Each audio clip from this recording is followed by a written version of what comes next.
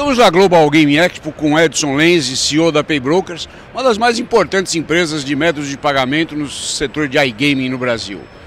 Lenzi, como é que tem sido a participação de vocês aqui na Global Game Expo e quais são as suas expectativas com relação a essa feira? Oi, Gildo, obrigado novamente. Aí a gente está conversando e se encontrando nos eventos, né? Essa feira é uma das feiras mais importantes do mercado global, abrangendo além dos mercados tradicionais que a gente já costuma trabalhar e angariar clientes para levar para o Brasil. A gente também vislumbra aqui o mercado regulado americano e outras operações internacionais. Então é uma feira que a gente vê com muito bons olhos. É a primeira vez que a gente está expondo aqui e está tendo uma procura aqui bem significativa e interessante para nós. Então todos os players globais estão aqui, então é bom a gente se posicionar nesse mercado. Como estão de olho no mercado brasileiro, nada melhor do que conversar com quem entende, né? No caso, a PayBrokers. Exatamente, né? A nossa solução aí visa exatamente o atendimento de companhias internacionais explorando o mercado brasileiro. Então, os nossos clientes estão aqui, né? E com relação a clientes, você já percebeu mais clientes em função da participação de vocês na Global Game Expo? Eu acredito que sim. Ainda não... Estamos no segundo dia, né?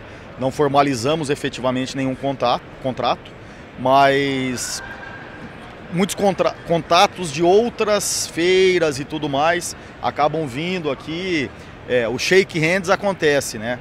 Vamos ver depois a assinatura efetiva do contrato. Mas a gente vê com muito bons olhos aí, sim. E isso a gente acaba convertendo e levando aí mais operações para o Brasil, né? Bom, e a PayBrokers não é apenas uma empresa de métodos de pagamento, né? Hoje ela detém a plataforma que começa a operar nos próximos dias as apostas esportivas no Paraná. Queria que você falasse um pouquinho de como é que foi esse processo e como é que está sendo essa fase de já pré-start. No Paraná, na Lotopar, a gente acabou vencendo aí a licitação via o consórcio PayBrokers, que é uma junção do sistema da PayBrokers com o sistema de gestão de loterias da Skill Rock. Então esse contrato já está assinado aí faz alguns meses. O Estado já licitou, já credenciou os operadores efetivos. Estamos em fase de integração com os operadores e acreditamos que até o final do mês aí a operação do Estado do Paraná já esteja rodando de forma plena. E o que abrange a plataforma da PayBrokers Skill Rock? Ela abrange um sistema de gestão de loterias, onde todas as transações efetuadas nos operadores são automaticamente visualizadas pela Lotopar. Então isso confere um sistema de segurança para o Estado, para o ente regulador muito grande. E acoplado a esse sistema, nós temos os sistemas de pagamentos, que daí entra a nossa expertise principal, que são as operações financeiras efetivas, de depósito e saque perante os operadores. Com isso, a gente consegue dar muito mais segurança ao Estado e aos operadores e também à população no sentido de liquidez financeira dos operadores, no sentido de jogo responsável, autoexclusão, prevenção à lavagem de dinheiro, financiamento do terrorismo. Então tem uma série de regras que já estão acopladas nesse sistema e conferem ao Estado toda a licitude e as melhores práticas globais desse nicho de mercado vão ser aplicados lá na Lotopar.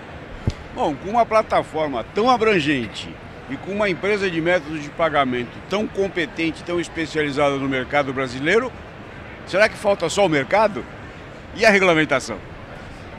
Vamos ver aí as cenas dos próximos capítulos, né, em relação à regulamentação. A gente entende que alguns pontos ali mereceriam melhor destaque, melhor análise, melhor discussão, mas a gente sabe aí que está em boas mãos, que isso vai ser bem discutido e até saiu a publicação efetiva da lei.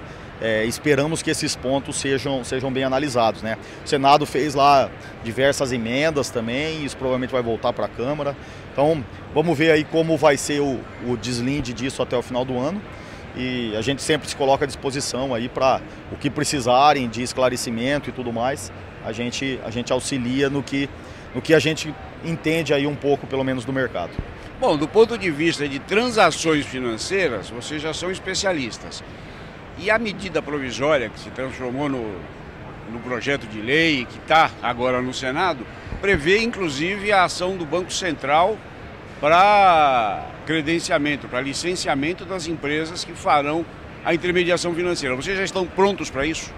Sim, nós estamos prontos. Dentro do nosso grupo empresarial, nós temos já outras empresas que atendem esses requisitos. É claro, não do credenciamento do Banco Central, porque as regras ainda sequer foram divulgadas, né? Mas assim que isso forem divulgadas as regras, a gente tem certeza que a gente consegue se enquadrar aí nos regramentos, porque acredita-se que essas regras sejam as mesmas que os estados já estejam implementando, vão ser regras internacionais. Não acreditamos que vá ocorrer aí uma restrição à concorrência no mercado nacional, a ponto de excluir algum operador, seja do credenciamento dos operadores, seja dos processadores de pagamentos, né? E quais são os planos da PayBrokers para esse futuro tão próximo que está chegando? A gente tem a instituição de pagamento, já tem conexão direta com o Pix do Banco Central, já temos toda a estrutura preparada para quando acontecer a regulamentação, quando o mercado estiver regulado, nós vamos tentar nos posicionar da melhor forma possível para continuar atendendo principalmente os operadores, que são o nosso principal nicho, né? Tá ótimo, Lenzi, muito obrigado, sucesso para PayBrokers e sucesso para o Brasil. Valeu, obrigado, Gildo.